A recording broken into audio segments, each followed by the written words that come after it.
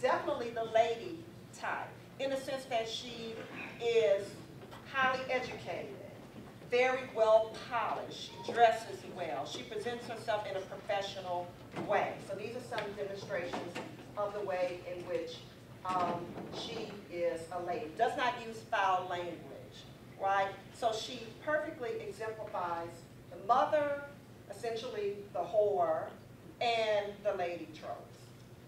Cultural misorientation, according to Cody Camboon, that is essentially based on 3 tiers: minimal, moderate, and severe. Minimal cultural misorientation occurs when individuals possess an overwhelming predominance of internalized African-centered anti-European cultural values, beliefs, and attitudes. So some examples of someone that exemplifies a minimal cultural misorientation. These are individuals that refuse to watch Scandal. I've heard some people say, I'm not going to watch that because I know what it's about. Those would be some examples. Or do not view Scandal solely as entertainment. So these would be minimal. Another example, they believe the show furthers the goals of white supremacy. And then lastly, they see a clear connection between contemporary and historical realities. Remember during the octoroon balls, when women were essentially paraded, right, essentially as potential mistresses for white married men, right? What we see happening in contemporary society has a historical tie, right, to the experiences of black women as well. The moderate is an internalized Eurocentric, African-centered orientation. The individual possesses a much stronger identification with Eurocentric consciousness and a desire to maintain parts of the African-centered identity. So these are essentially many individuals who are essentially right in the middle, right? There are many values, African values, like for example, as collectivism, right?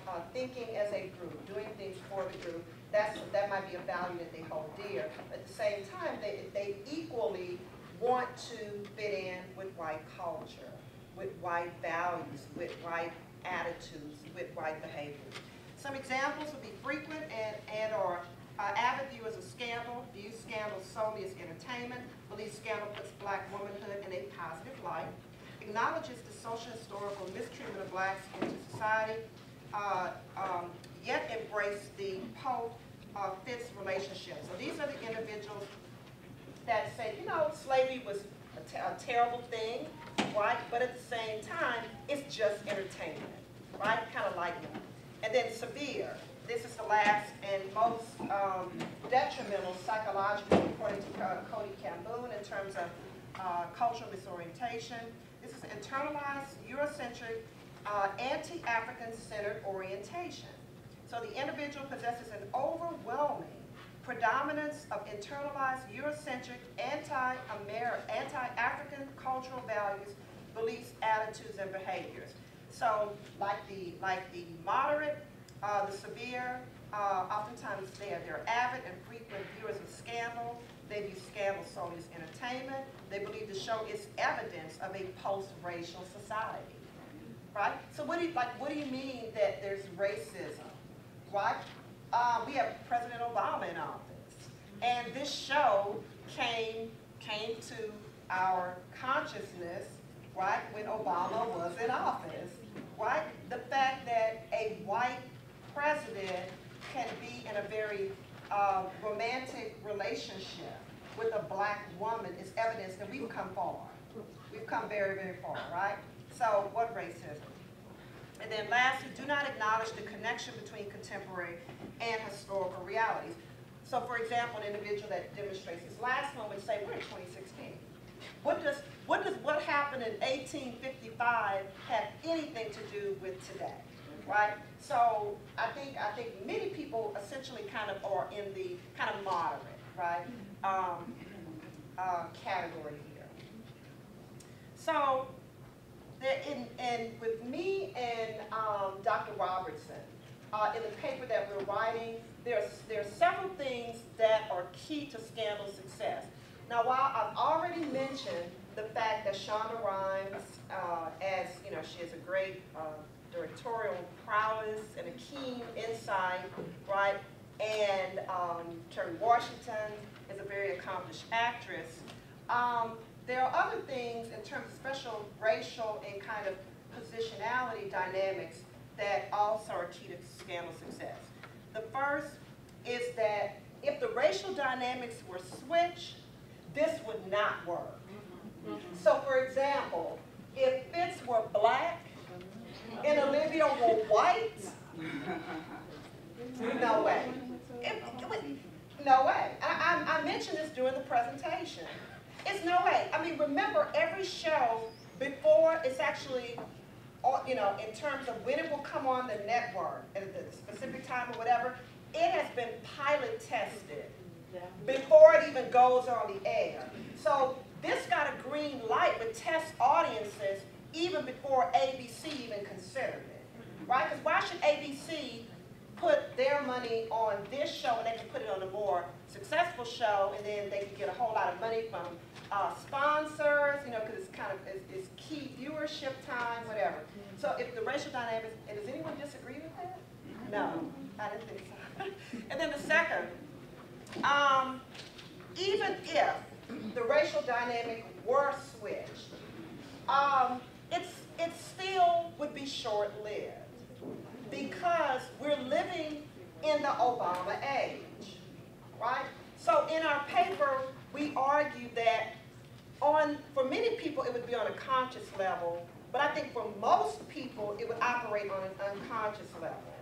To see this person is black and this person is white, and this person is the president and this person is not, on an unconscious level, it would hearken comparisons to Barack cheating on Michelle. Does that make sense? Why? It would not work.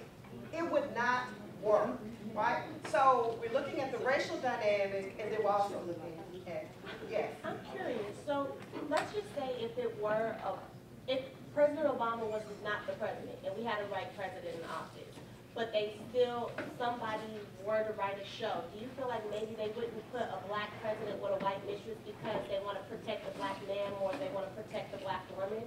It's okay for the black woman to be the mistress of the white man because that's more acceptable than having, basically you want to protect the black man in his image because society will attack him for whatever reason, but it's okay to let the black woman play the mistress. Do you get what I'm saying?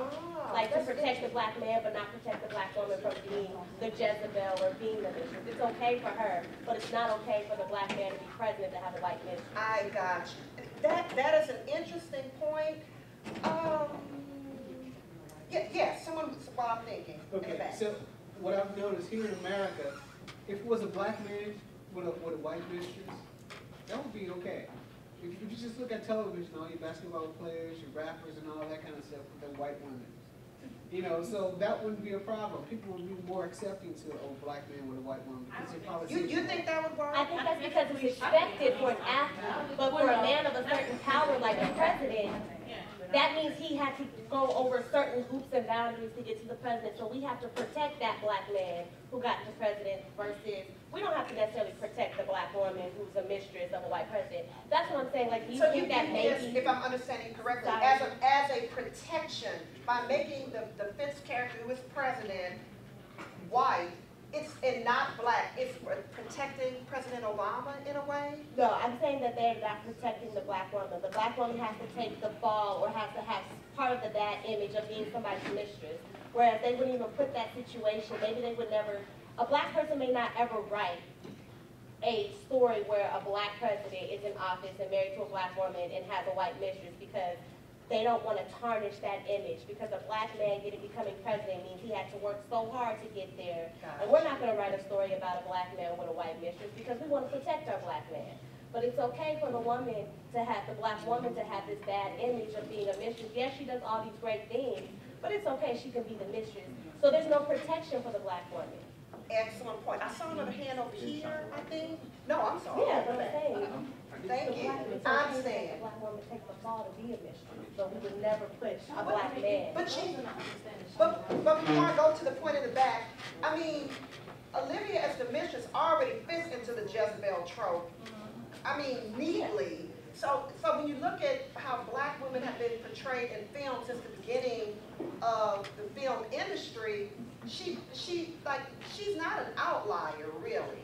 I think a lot of people, and that's one of the arguments that we make in the paper, people don't tend to see her in that way because she's so successful, and she's the person that white people in trouble go to, right? So it's difficult to see her in a Jezebel role when They disguise it well. that's what we're saying. Exactly. But she still is the Jezebel. And I would argue the matriarch and the diva as well. Yes, please. I think with Olivia, it kind of takes us back to the time when we were slaves and we were just I don't know how to put it, but we were basically the whores for the master.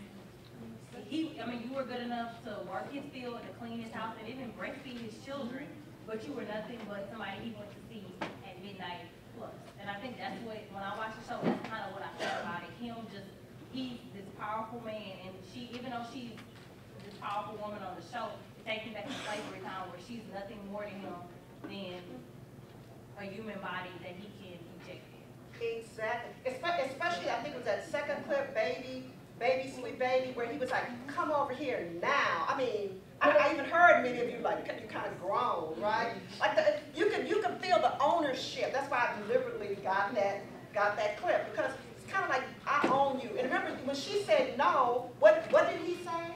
You don't tell me no. You don't tell me no. And then he was like, well, I'm going to come where you are. Like, basically, I'm going to see you either. So how do you want to do this? Come to me or I come to you? Either way, what I want is going to take precedent over what you want.